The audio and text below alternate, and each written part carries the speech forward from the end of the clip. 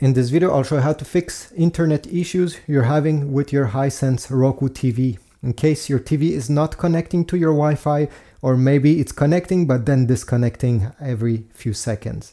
What you need to do is to take your remote control, press the over here the home button, go down, select settings.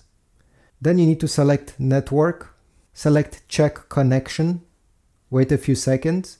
It will scan your currently Wi-Fi network that you're connected to or that you have trouble connecting to. Then press OK. And over here you should see some details about the connection. One of the main problem is over here. You see signal strength. Mine is fair, it's not the best, but if yours is poor or even worse than poor, well, you know that the problem is just because the TV does not receive your Wi-Fi signal and the signal is not strong enough. So try to bring your router closer to your TV. If you're still having issues, well, what you need to do is to unplug your Hisense TV from the wall socket. Even if the screen was turned on, that doesn't matter. Just unplug it. Wait 5 minutes. During that 5 minutes, don't just stay there. Go ahead and find the power button of your TV. Usually it's located under it, in the middle, or on the right side. Once you found that button, keep it pressed during 30 seconds. Even if the TV is unplugged, don't worry, just keep it pressed 30 seconds. Next, you're going to plug back your Hisense Roku TV in the wall socket.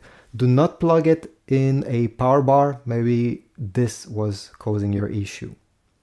Once you've done this, you're going to power on your TV using the button under that you just pressed previously. Just tap on it once.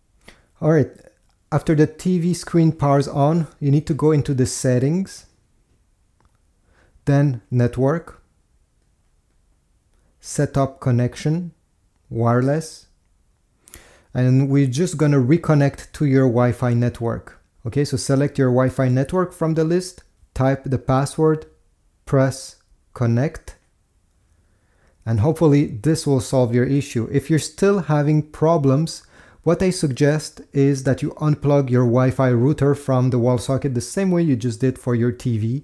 Wait about 2 or 3 minutes, plug it back, and sometimes this solves the problem. I know I had it personally, not with this Hisense TV, but with my computer.